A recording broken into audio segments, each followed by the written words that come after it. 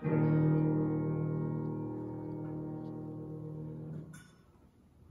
beloved. Welcome to worship today at St. Martin's Lutheran Church.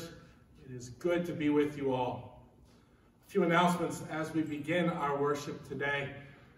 You'll notice we have 2 devices recording tonight. We are experimenting with going live through Facebook. As we announced last week during worship, doing 2 services in a weekend has been putting a strain on our already small volunteer group and our staff. And so this will be our last Saturday evening service. We will be moving to Sunday mornings only at 9:30 again, as we had previously. And we will be working to live stream at 9:30 so that people can join us immediately. We will still make sure that this is posted to YouTube and sent out in as many ways as possible. We don't want to exclude anyone from worship. We are continuing to try to learn as we go and continue to figure out how we can best serve the St. Martin's community.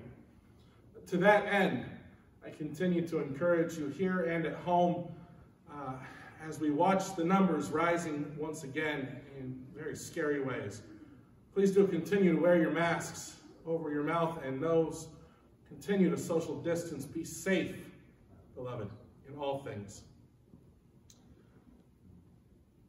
We are in the middle of stewardship season. Jean Short is with us to share a word about stewardship. Come on forward, Jean, and the floor is yours.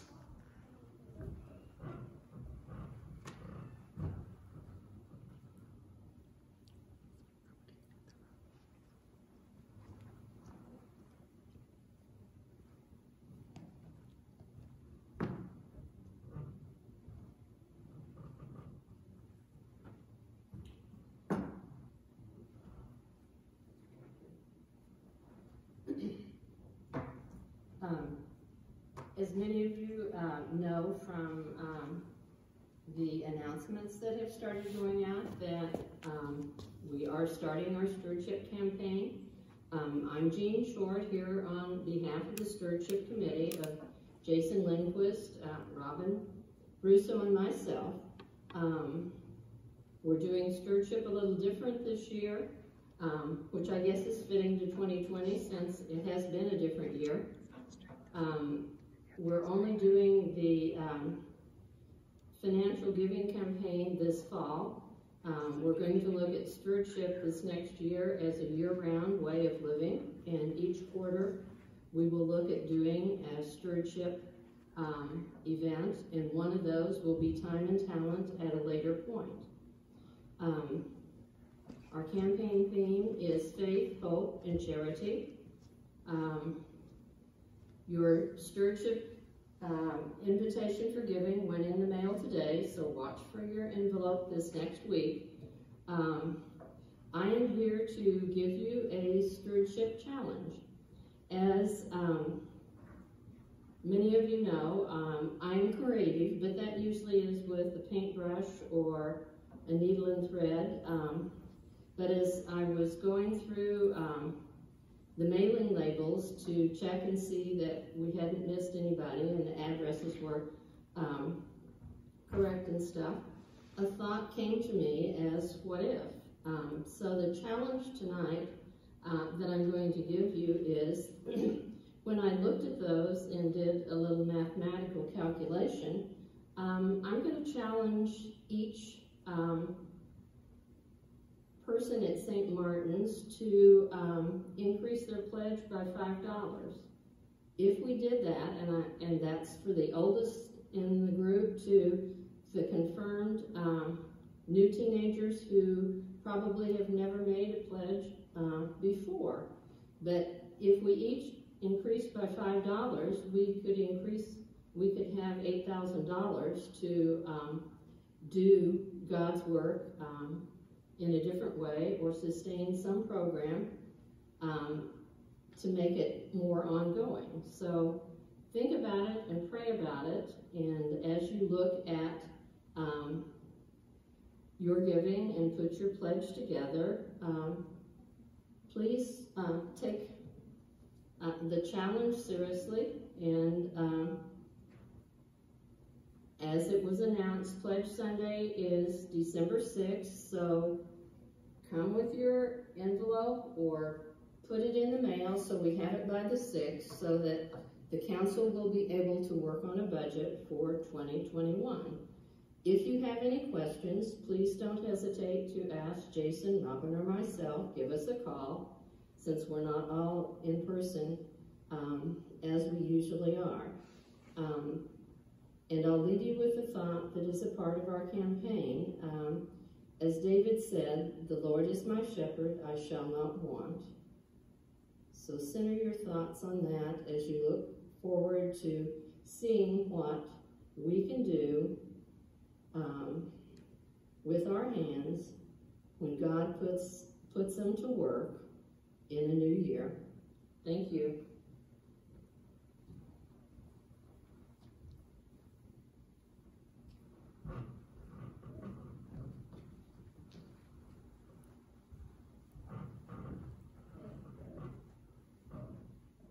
Now, beloved, let us begin our worship with confession. Blessed be the Holy Trinity, one God, in whose image we are made, who claims us and calls us beloved. Amen. Let us confess our sin in the presence of God and of one another. Holy One, we confess that we are not awake for you. We are not faithful in using your gifts. We forget the least of our siblings. We do not see your beautiful image in one another. We are infected by sin that divides your beloved community. Open our hearts to your coming.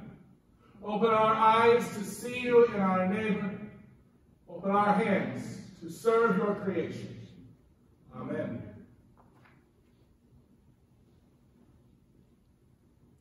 Beloved, we are God's children, and Jesus, our beloved, opens the door to us. Through Jesus, you are forgiven. By Jesus, you are welcome. In Jesus, you are called to rejoice. Let us live in the promises prepared for us from the foundation of the world. Amen. I invite you to join your hearts and voices with us in our gathering song, All Hail the Power of Jesus' Name.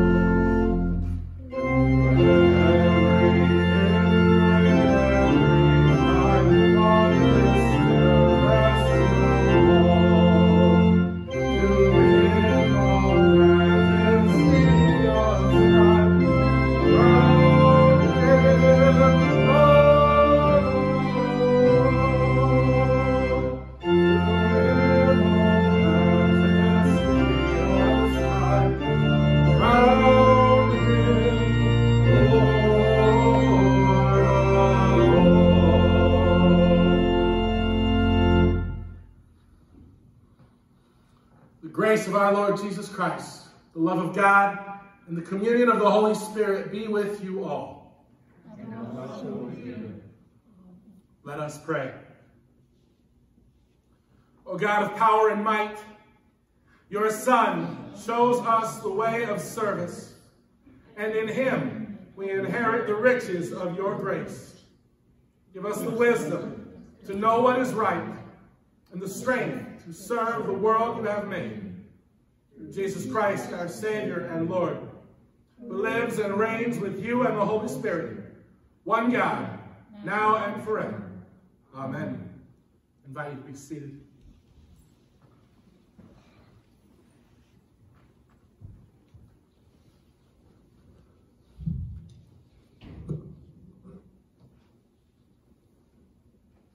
A reading from the first chapter of the book of Ephesians, beginning with the 15th verse. I have heard of your faith in the Lord Jesus and your love toward all the saints, and for this reason I do not cease to give thanks for you, as I remember you in my prayers. I pray that the God of our Lord Jesus Christ, the Father of glory, may give you a spirit of wisdom and revelation as you come to know him, so that with the eyes of your heart enlightened, you may know what is the hope to which he has called you, what are the riches of his glorious inheritance among the saints, and what is the immeasurable greatness of his power for us who believe, according to the working of his great power. God put this power to work in Christ, when he raised him from the dead and seated him at his right hand in the heavenly places, far above all rule and authority and power and dominion, and above every name that is named, not only in this age, but also in the age to come. And he has put all things under his feet, and has made him the head over all things for the church, which is his body, the fullness of him who fills all in all. Here ends the reading. Thanks be to God. Our psalm tonight is Psalm 95, verses 1 through 7. The congregation is invited to read the bold verses. Come, let us sing to the Lord. Let us shout for joy to the rock of our salvation. Let us come before God's presence with thanksgiving and raise a loud shout to the Lord with psalms. For you, Lord, are a great God and a great ruler above all gods. In your hand are the caverns of the earth. The heights of the hills are also yours. The sea is yours, for you made it. And your hands have molded the dry land. Come, let us worship and bow down. Let us kneel before the Lord our Maker.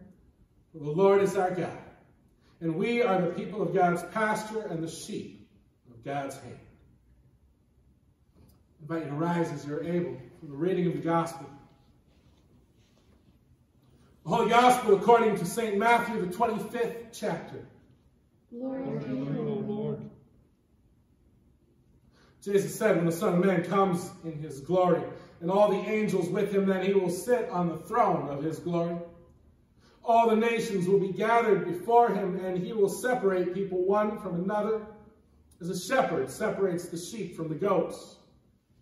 And he will put the sheep at his right hand and the goats at his left. Then the king will say to those at his right hand, Come, you that are blessed by my Father, inherit the kingdom prepared for you from the foundation of the world. For I was hungry, and you gave me food. I was thirsty, and you gave me something to drink. I was a stranger, and you welcomed me. I was naked, and you gave me clothing. I was sick, and you took care of me. I was in prison, and you visited me. The righteous will answer him, Lord, when was it that we saw you hungry and gave you food, or thirsty and gave you something to drink? And when was it that we saw you a stranger and welcomed you, or naked and gave you clothing? When was it that we saw you sick or in prison and visited you? The king will answer them, Truly I tell you, just as you did it to one of the least of these, who are members of my family, you did it to me. Then he will say to those at his left hand, You that are accursed, depart from me into the eternal fire prepared for the devil and his angels. For I was hungry, and you gave me no food. I was thirsty, and you gave me nothing to drink. I was a stranger, and you did not welcome me, naked, and you did not give me clothing, sick and in prison, and you did not visit me. Then they also will answer, Lord, when was it that we saw you hungry or thirsty, or a stranger, or naked, or sick, or in prison, and did not take care of you? And he will answer them, truly I tell you, just as you did not do it to one of the least of these, you did not do it to me. And these will go away into eternal punishment, but the righteous into eternal life. This is the gospel of our Lord. Praise be to God. I invite you to be seated.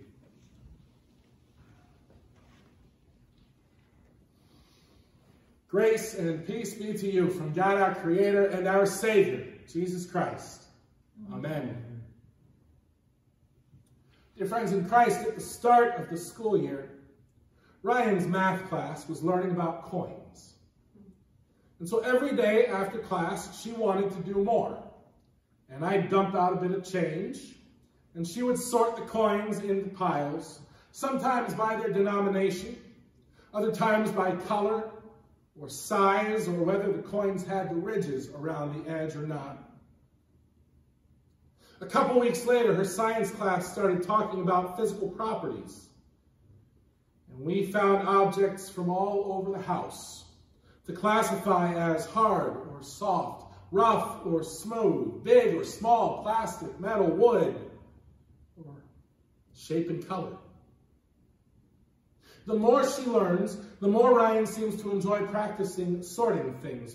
Just the other day, Ryan informed me that there are different kinds of soil.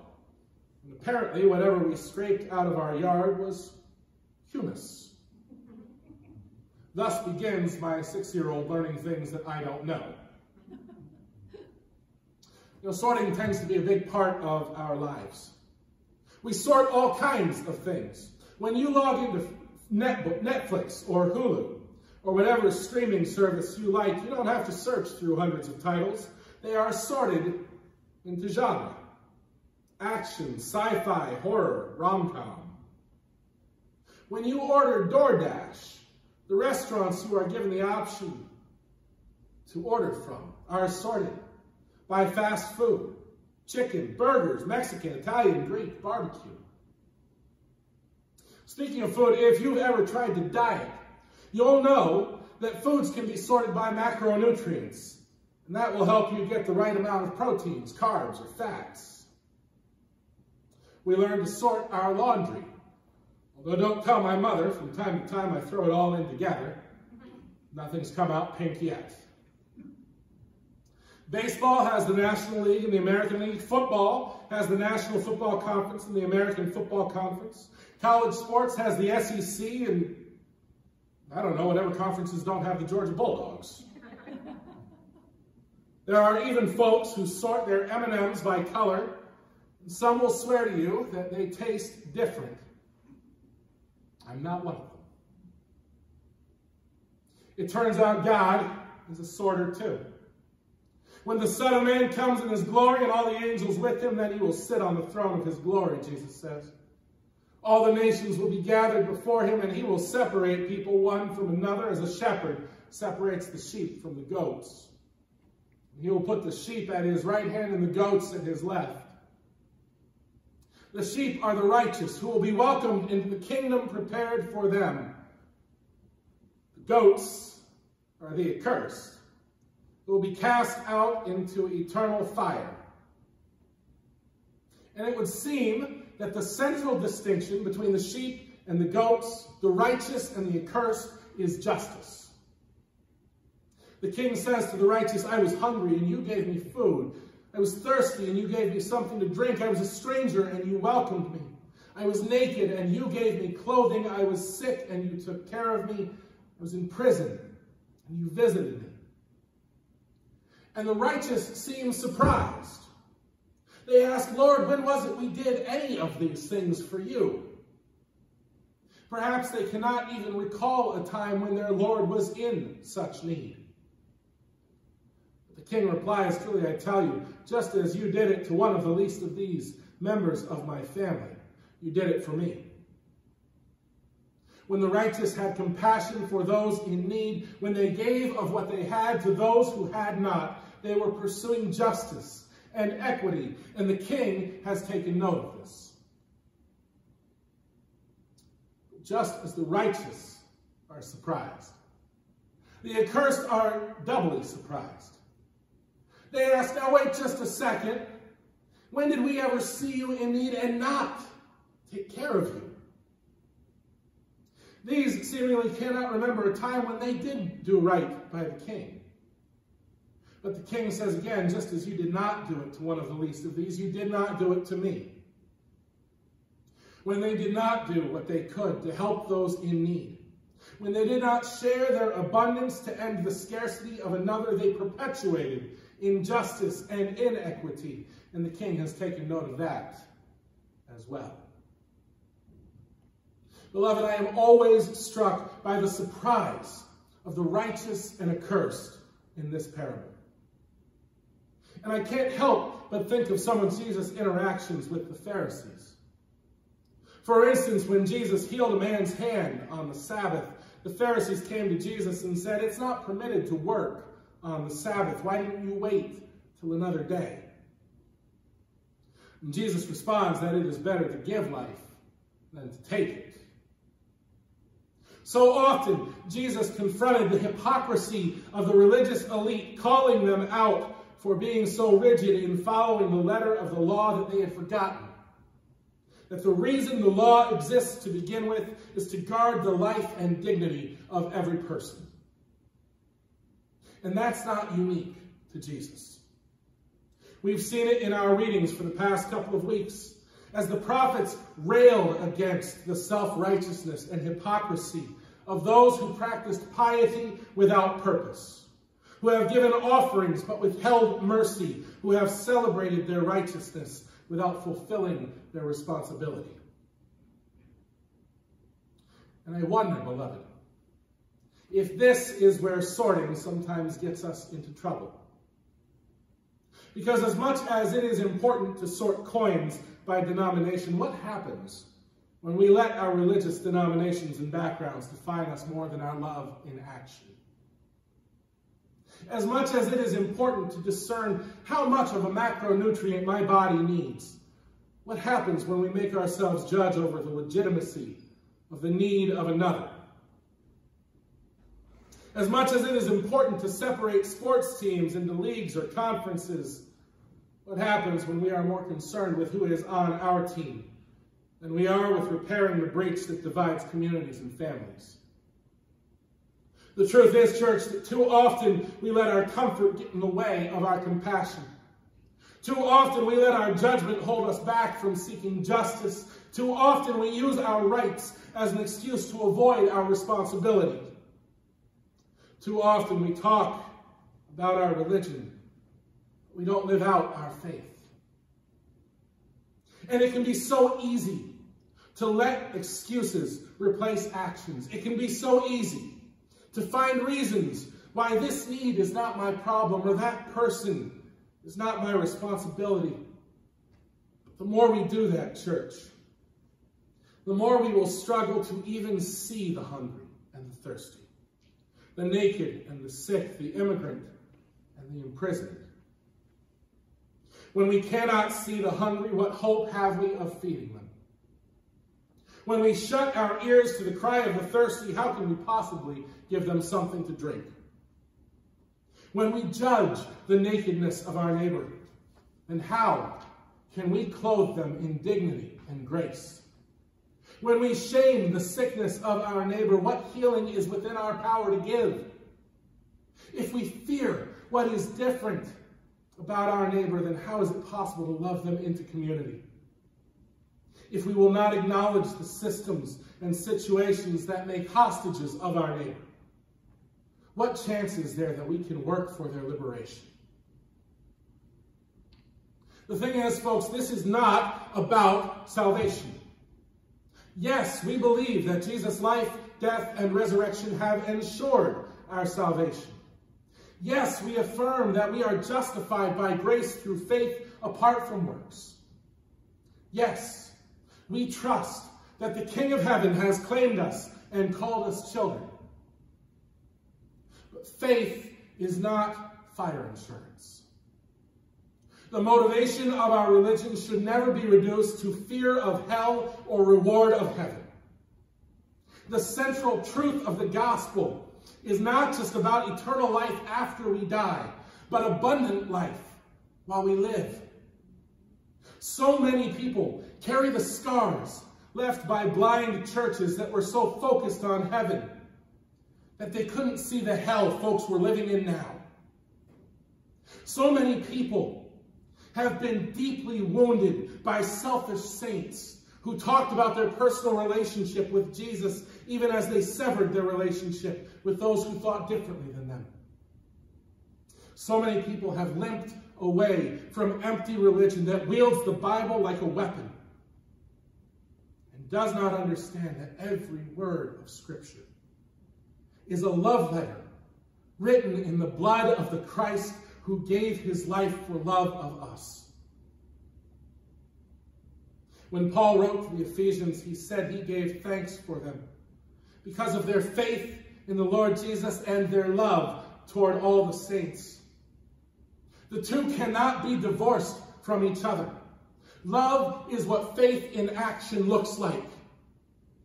And Paul prays that the disciples of Jesus Christ in Ephesus and in every place might have the eyes of our hearts enlightened, so that, he writes, you may know what is the hope to which he has called you, what are the riches of his glorious inheritance among the saints, and what is the immeasurable greatness of his power for us who believe according to the working of his great power. Paul says this power was put into place when Christ was raised from the dead. It is active in his ruling over all things, and it is shown in the church, which is the body of Christ on earth. If we were to keep reading into chapter 2, we would hear this: we are what God has made us, created in Christ Jesus for good works, which God prepared beforehand to be our way of life. God does not need our good works, beloved, but our neighbor does. We were created to be compassionate. We were made to show mercy. Justice is to be our way of life. On this Christ the King Sunday, beloved, we are reminded that we are all at once both children and subjects of the King. As children of God, we have received the full measure of God's mercy and grace. As subjects of God, we are meant to be good stewards of these gifts, reaching out in love to the least of these. In our baptismal vows, we promise to strive for justice and peace in all the earth. Peace is both our inheritance and our imperative. Justice is both our right and our responsibility. Our very lives are meant to be an offering to the one who has held back no good thing from us and who promises to give us life, abundant and eternal. So come, beloved, let us sing to the Lord. May the joyful noise we make be a striving for justice. May the praise we offer be an outpouring of mercy. May the gift we lay at the feet of our great King be the very lives that God has given to us. And as we give ourselves to the task of caring for those whom God has put into our lives, may we discover that all along we have been building up the very kingdom God has given us as an inheritance. Amen. Amen.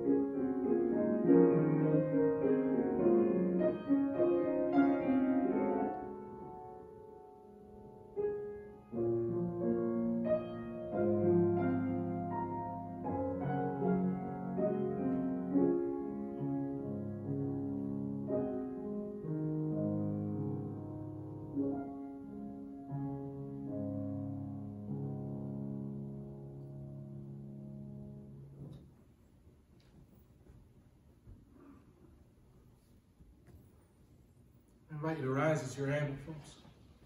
As together with the whole church on earth, we confess our faith using the word of the Apostles' Creed. I believe in God, the Father Almighty, creator of heaven and earth. I believe in Jesus Christ, God's only Son, our Lord, who was conceived by the Holy Spirit, born of the Virgin Mary, suffered under Pontius Pilate, was crucified, died, and was buried. He descended to the dead. On the third day he rose again. He ascended into heaven. He is seated at the right hand of the Father, and he will come to judge the living and the dead. I believe in the Holy Spirit, the Holy Catholic Church, the communion of saints, the forgiveness of sins, the resurrection of the body, and the life everlasting. Amen. I invite you to be seated. Longing for Christ's reign to come among us, we pray for the outpouring of God's power on the church, the world, and all in need.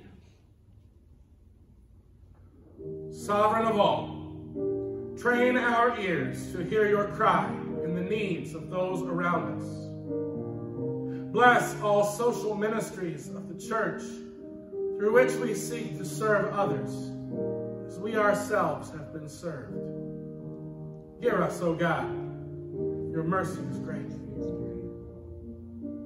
You cause rain to fall on the just and unjust alike. Direct our use of creation to provide for the needs of all people in ways that are sustainable for the earth. Hear us, O God. Your mercy is great. Bring peace to every place where conflict rages. Grant opportunities for ending divisions among us and usher in your reign of unity and reconciliation. Hear us, O God. Your mercy is great. Heal the sinful divisions we erect between us, and release us from systems of oppression and prejudice. Restore our capacity to see your image in those whose dignity we have stripped away. Watch over all those who are sick or hurting.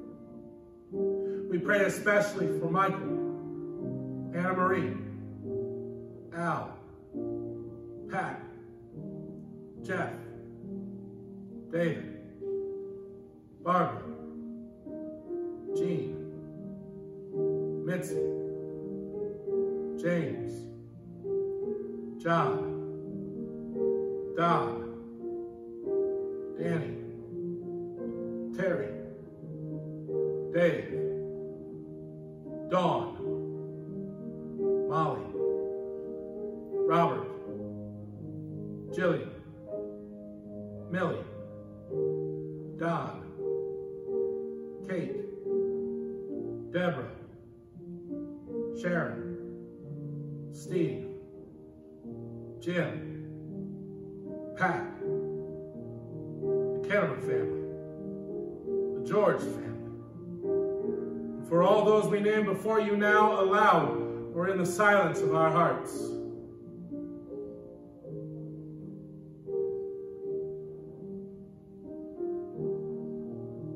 Hear us, O God. Your mercy is great. Pour out the gifts of your Spirit on children and youth throughout the church. Sustain those who work in children's ministry, youth ministry, and campus ministry as they nurture the gifts of young people. Hear us, O God. Your mercy is great.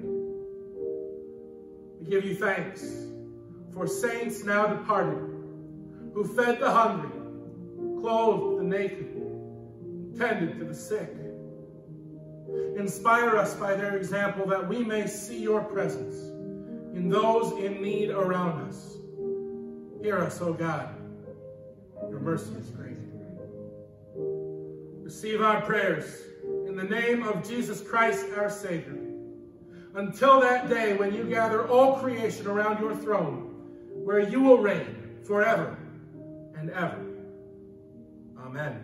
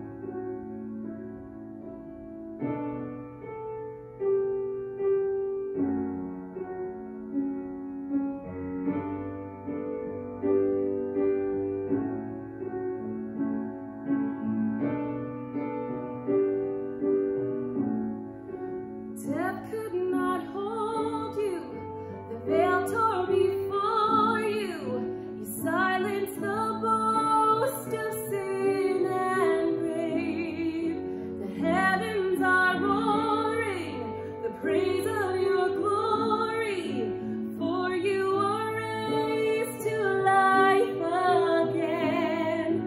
You have no rival, you have no equal, now and forever, God, you reign. Yours is the kingdom, yours is the glory, yours is the name above all names. What a powerful name it is, what a powerful name it is, the name of Jesus Christ, my King. What a powerful name it is, nothing can stand against. What a powerful name it is, the name of Jesus. You have no rival, you have no equal, now and forever, God, you reign. Yours is the kingdom, yours is the glory, yours is the name above all names. What a powerful name it is, what a powerful name it is, the name of Jesus Christ, my King. What a powerful name it is, nothing can stand against. What a powerful name it is, the name of Jesus. What a powerful name it is, the name of Jesus. What a powerful name it is, the name of Jesus.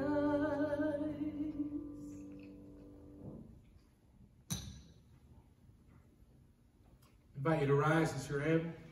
I invite those worshiping along at home to have bread and wine, or crackers and juice with you. As we are reminded once again that on the night in which he was betrayed, our Lord Jesus took bread. He gave thanks, blessed it, broke it, and gave it to his disciples, saying, "Take and eat. This is my body given for you. Do this for the remembrance of me." Again, after supper, he took the cup. He gave thanks and gave it for all to drink, saying, "This cup is the new covenant in my blood, poured out for you and for all people, for the forgiveness of sin. Do this for the remembrance of me." Gathered into one by the Holy Spirit, we pray as Jesus taught.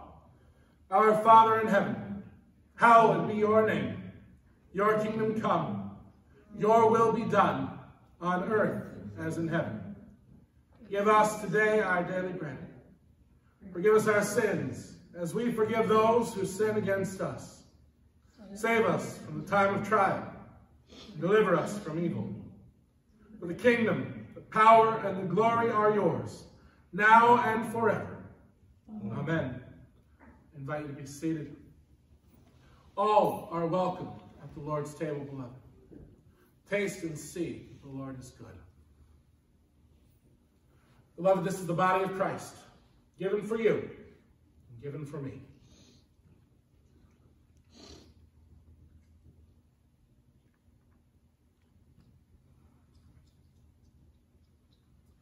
Beloved, this is the blood of Christ, shed for you and shed for me.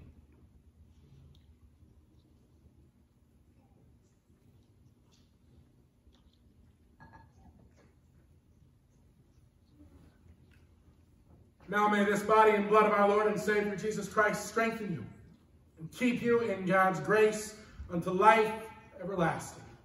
Amen.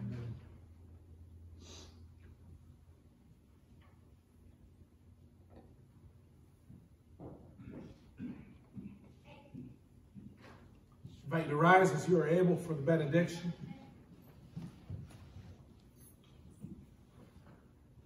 Now may the God of all creation, in whose image we are made, who claims us and calls us beloved, who strengthens us for service, give you reason to rejoice and be glad.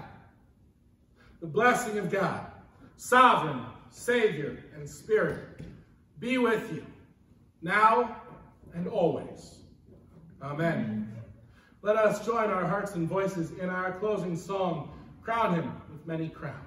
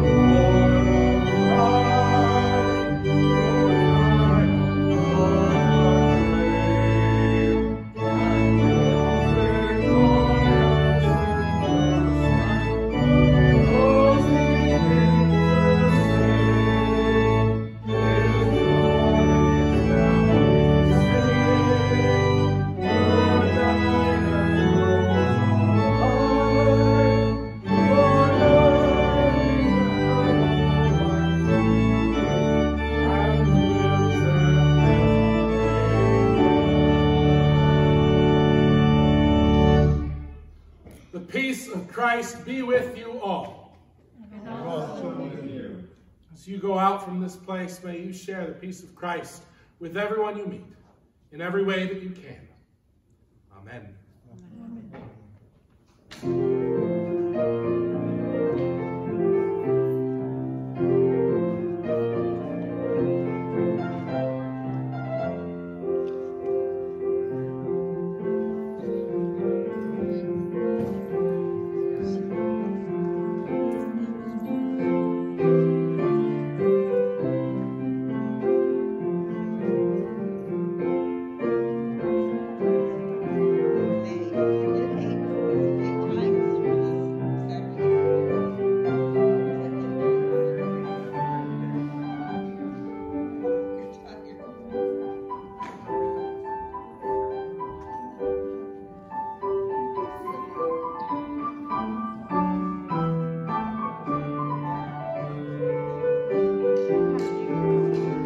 Thank you.